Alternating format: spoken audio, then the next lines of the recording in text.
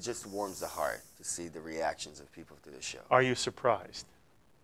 I'm still surprised as anyone watched it. I told you, I read the pages. It was so good, but no one will watch it. It's like, let's just make something amazing that no one will see. And you gave a great example with Mad Men. I always, when I read the pages, I thought Sopranos, and especially at the time, because I was watching Mad Men, and such a great series. And it resembles, in my mind, somehow the Shtisel in the way that it's just planted in that world. You know, the way that women were treated, and the way that America was at the time, and the way that people dressed at the time, walking here on Wall Street with you know, hats and smoking everywhere.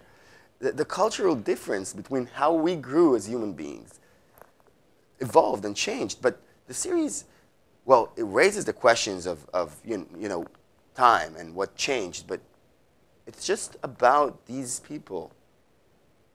And it's just placed in that time. And I think Shtisel, in a way, is the same as it's just placed in that community. It's not trying to say something about that community.